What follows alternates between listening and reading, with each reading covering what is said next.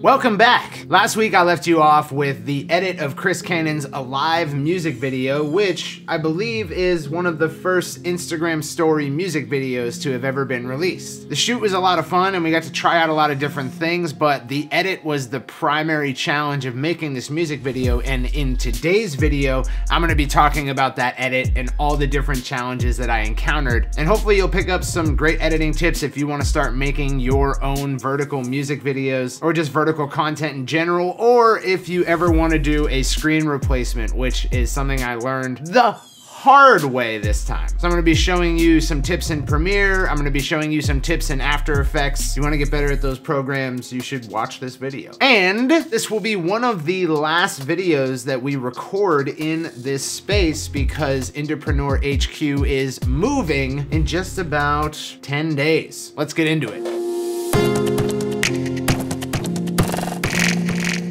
Now, if you didn't watch the video about recording this music video, I suggest you check that out. I'm gonna put it right here so you can just click on that, watch that, get caught up to speed, come back, we'll talk about the edit. But pending that you are up to speed, the first challenge with this music video was reframing. Now, here is scene 1 of the music video. If you are going to edit vertical content, the first thing that you're gonna wanna do is go up here to sequence settings, and then we're gonna change this image from 3840 by 2160, which is 4K, to 1080 by 1920. And boom, we have our cell phone vertical view here. And now I'm just looking for points in the video where the center of the frame that I'm taking here was not the place of action. So I had to move the video around a little bit. So I'm gonna just skip through this a little bit. And now he's coming up to the left side of the frame, ducks over to the right. So I'm gonna want to account for that. So let's move up. So if we just click this little position clock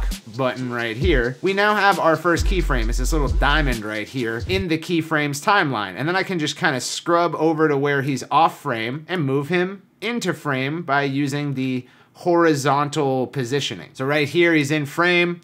Now let's move a little bit more.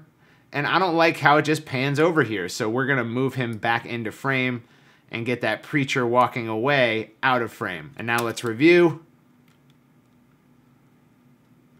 That's much better. So that's reframing with keyframing, and we did a lot of that in this music video. The next thing that I needed after reframing the entire music video was a lot of Instagram UI screens. Our plan was to incorporate Instagram Live, Instagram TV, Instagram, the platform with the regular old news feed, Instagram direct messages, Instagram stories. There was a lot of Instagram screens in this video. So I needed to get the assets, the actual graphic assets that make up the Instagram platform, so that I could replicate it, overlay it over shots. So what I used was a combination of things, right? We have this motionarray.com account. This isn't a sponsored mention. They didn't give me any money. I just used them. And they have a few different Instagram UI toolkits. So if I just search like Instagram Live, I get like the Instagram live stream, After Effects template. So they have a lot of templates that you can use. But also, if you just search Instagram UI toolkit, you'll get a whole bunch of hits where you can download entire UI toolkits that have a lot of the graphics from Instagram. Now, you can also go to Instagram brand assets. So I believe this is the website, assets, Instagram brand resources. Right. I could have gone here and downloaded everything. They literally will give you everything that has to do with the Instagram platform. Here you can also apply to get permission to use all these screens, and I didn't do that. I didn't realize that they had all these things for me that I could have just downloaded. Rats. You can use a combination of After Effects templates on sites like motionarray.com or videohive.net, and you can download Instagram screens. So the first screen here, right? I actually got our buddy Casey Schumacher, who does all of our branding, to create me this animation that you see right here. And then right here, you'll see that it becomes an Instagram story at the last second, which I used an After Effects template from Motion Array for. This next screen was from a UI toolkit, and I believe I opened that in Photoshop. Let me just double check here. Why, yes, I did. Wada-da-dang, right? We have all of these layers so we can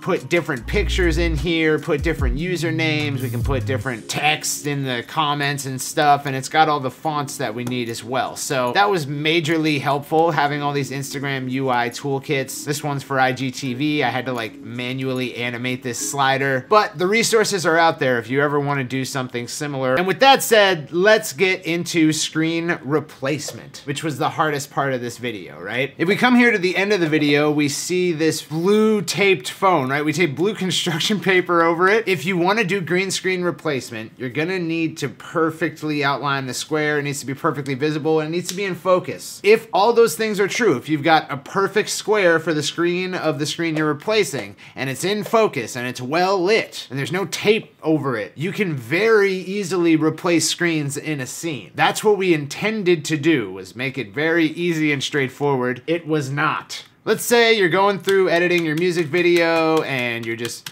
combing through it, and then all of a sudden, bam, a screen that you want to replace appears. The first thing we're going to do is back up the timeline to the point right before that screen comes into view. And then I'm going to trim the clip. You can do this by pressing Control K, creates these little edit points here. And I've already done that for both the in and the out points. So I've got this little clip here that I want to replace a screen on. So I'm going to right click and click Replace with After Effects Composition. That's going to open After Effects for me, and we can get started working with After Effects tools to replace this screen as best we can. So I'm gonna scrub to where the phone is really in view, right about, there we go. That's about as good as it's gonna get, right? Then I'm gonna go to Effect and go to Boris Effects Mocha. Now, Boris Effects makes their own After Effects plugins, and one of them is so good at tracking phone screens that After Effects just purchased the license and put it right in their software. So if you have After Effects, you have Mocha. So we'll open that up, and then we'll click on the Mocha icon here and click start. The first thing we're gonna wanna do is set a matte. So I'm gonna click this little pen tool right here, and I'm just going to draw around the edge of the phone's screen. This is what's called a garbage matte. And then we can click this S icon to show where the planar surface actually is. So I'm gonna move this to the actual corners of the phone screen as best as I can tell where they're at, since this construction paper isn't so great. All right, I think that looks about right. And I'm gonna drag this garbage matte out a little bit to just give it some more space. And then we're just gonna press this track button